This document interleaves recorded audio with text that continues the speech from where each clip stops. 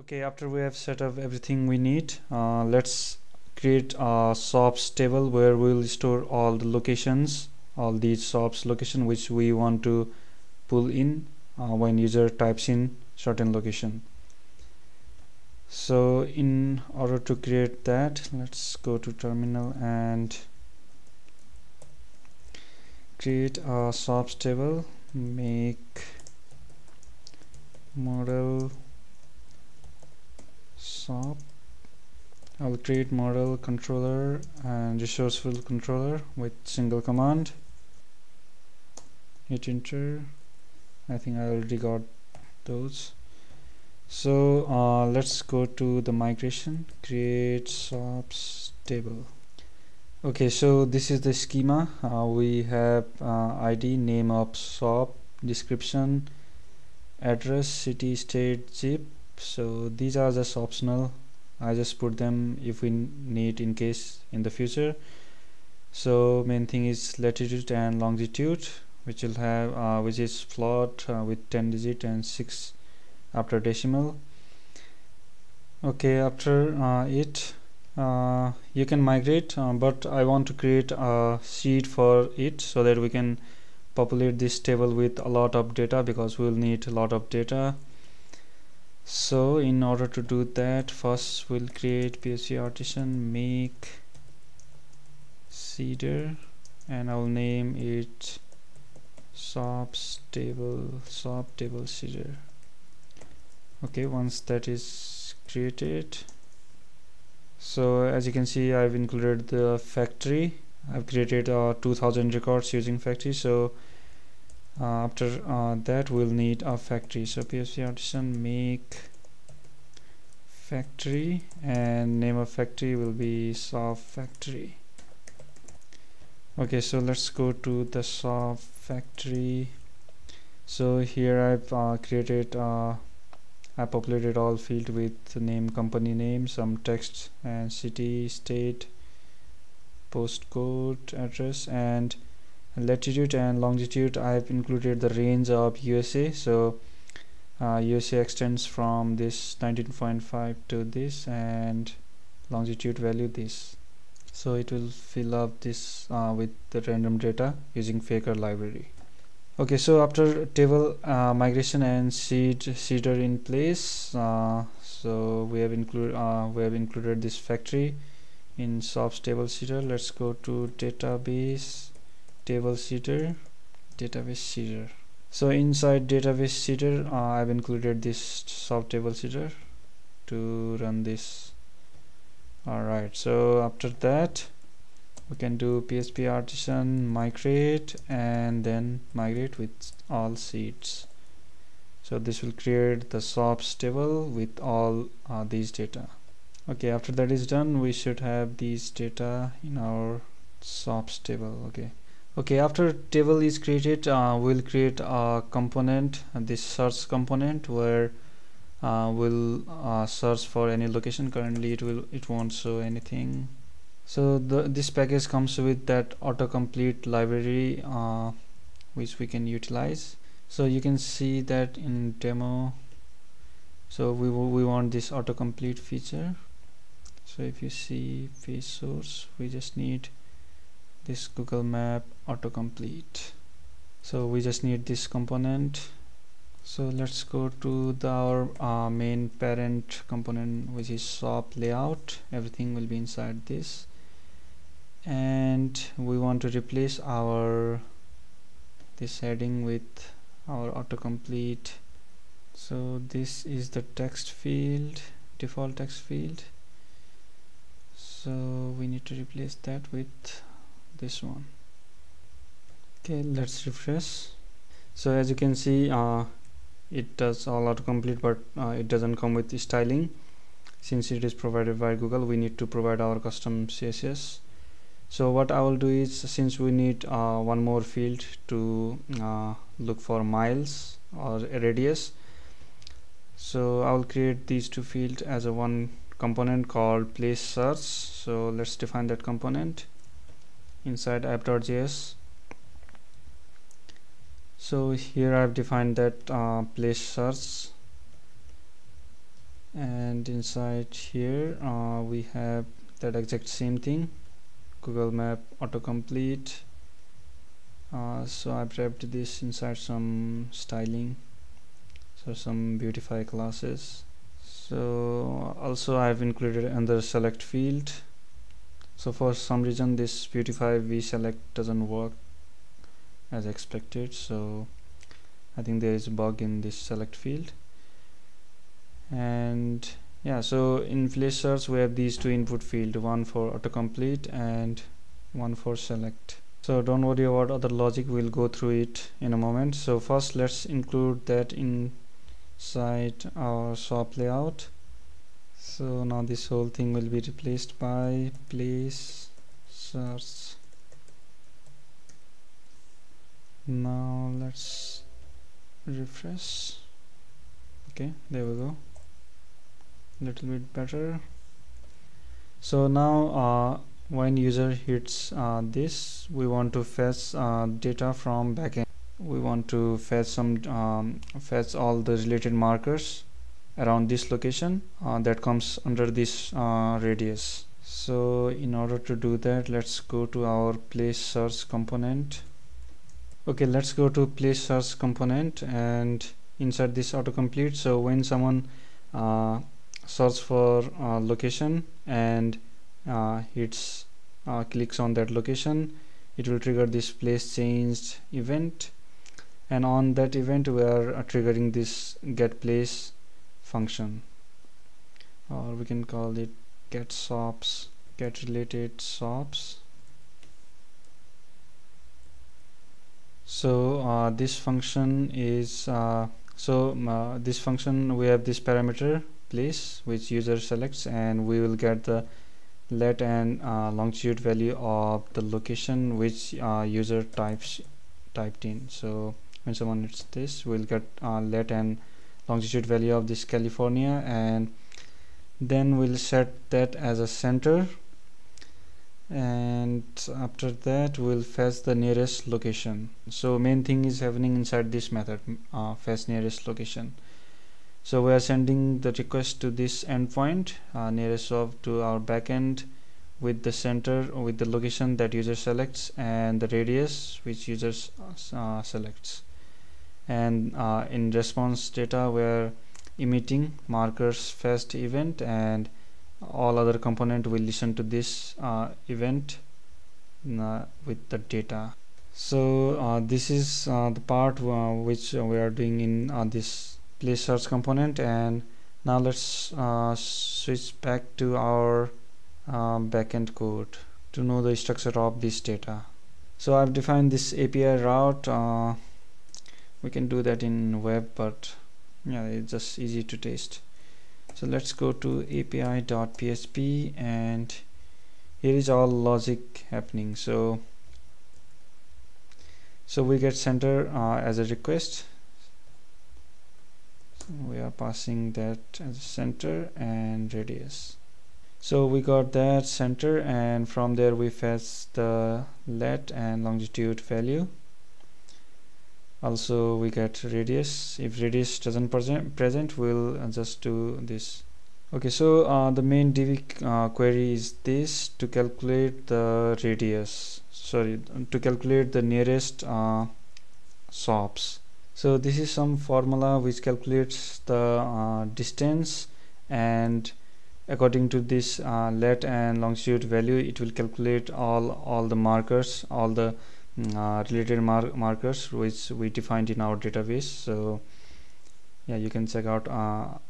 So if you want to learn more about this function, you can go to Google. So I'll provide this link. You can find that here. So this talks about this formula which calculates the location, finding the location. So I've just modified it to make it compatible with Laravel. So we have used this raw query, and yeah, we are fetching that from our SOPs table. Okay, so we are just formatting this marker since our front end accepts this format. So basically we are formatting the results returned by this function to make this position and name of item. That's it for now, and we're just passing this data as a response, so nothing much going on here. So after that result returned by that function, we are just passing that result, this whole data thing, this everything we are passing. Okay, so now next this map will listen to this event and populate the marker. So let's go to map component, swap map that we created in last video. So this is center and this is default center and all default markers for now. Now we'll listen for that and populate it here. So let me quickly paste the code and let me explain. Okay, just ignore commented code for now. So when this component is created, we are listening for that marker fetch event that emitted by this place search, which got every data, all data. So now only thing we need is just analyze this data and populate the marker. So on marker fetched, we are just assigning all markers to our markers object inside data, this one. So now we'll have all markers and that will be displayed on map. And we are also setting the center of map to one of the marker. This is optional, you can do it, but yeah, so we are checking if this got marker, and if there is marker we are setting the center. So this is all we need to populate the marker that is fetched from database. Very simple stuff. So Vue makes it very easy with this Google Map plugin. Also, if you need location on load, if you need some marker as soon as the map loads, you can call this fetch location method. This is completely optional. So this option is just pulling in all the markers on initial load. So as soon as map loads, it will just send some data with this default center and fetch the marker around that location. Yeah, this is all we need to display the marker. Yeah, there you go. So if we type California, yeah, it displays. Also radius works. So now only part remaining is displaying results here and showing that info window. So let's handle that next. So in same component swap map, we'll add one more component provided by that same package, gmap info window. So it accepts these options, info window options like styling, position of this info window, so where we need to display, whether we need to display above this marker or this marker. So we need this position info.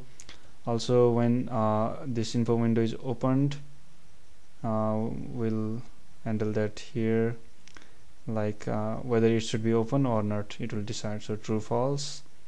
Similarly at close click, when someone clicks on close, trigger this, and we are displaying this info content. So now let's define these data, these okay, now let's define these properties down here. So info content will be null by default, and position will also be nothing, and by default info window will be closed, and then so option is just height is 35 and width, so basic stuff. And next we need to define the toggle info window method. So I've taken it from the documentation. Let me quickly go through it. So toggle info window will just on and off the window, which this accepts the marker, so of which marker you want to open the window, and the index of marker. The two stuff we need. So we'll set the position of info window to marker position, and then info content will be the content which we are passing from backend. So in our case we are passing the position and name, so we are displaying that. And similarly to toggle if same marker is clicked or not, and if not, this basic logic. Okay, so now we have code in place to toggle the info window. Next we need to create a component to display the results. So now it's time to define the results component, and this component, inside this component will have actually the result component will be, let's go to first layout. Actually we need to go to shop layout, which is the parent component, and we can replace, so we can replace all this navigation drawer thing. Yeah, let's cut out this whole thing, navigation drawer tag, just cut out this thing and just make it results, and put this whole thing inside this results navigation drawer. Just paste that here. Okay, so everything will be same. You can rename it as results. I've rename it results, and I've just cleaned up a few things. We only need item, and this results is empty by default, which will populate in a moment. Okay, basically enough. So this function will also listen for that marker fetched event emitted by place search. So two components are listening for that event, swap map and results. And we already have access to data, so we will populate these results with the results. These results. So I formatted results like this, text, and yeah, so that is getting populated here as a text, and all result will be displayed automatically. So you can test that. There we go. Also now we need to, when someone clicks on any of these results, we need to open this window. So in order to do that, I've make this click event focus marker. I'm passing the index of the marker, so this result and marker index will be same since they are loading at the same time from backend, so both index will match every time. And I'm passing the index, which will be the marker index, and inside this focus marker I'm just emitting an event marker result clicked with the index. So the component which will listen for this event is of course the map component. So this map component is also listening for this event. There we go. So on clicked, this index we are passing. So the target marker will be the marker from the markers array, which already got populated, this marker. And we are setting the center to the target marker's position so that it will be easier to view. And then we are toggling the info window. So yeah, this method we just created, which will toggle the info window. So that's it. So that's all we need to do to achieve that. There we go. So this marker, you can also verify by clicking on that, but at the moment I think that is not working because I have. So if you want to create that, so if you want to make this, when someone clicks on marker, just register click event and call toggle info window, and then we need to pass the marker m and the index of marker. So there we go. Okay, so this is the basic store locator application.